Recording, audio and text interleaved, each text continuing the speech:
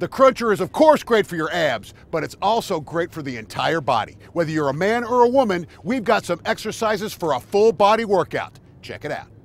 The next Kruncher upper body exercise I'm going to do is the lower lat row. I place the Kruncher perpendicular to the ground, red pad against my body where it feels comfortable, placed into my armpit and shoulder.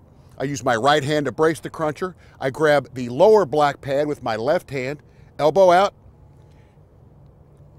pull in for a lower back workout. I can really feel that tension in my lower back. Lower lat row.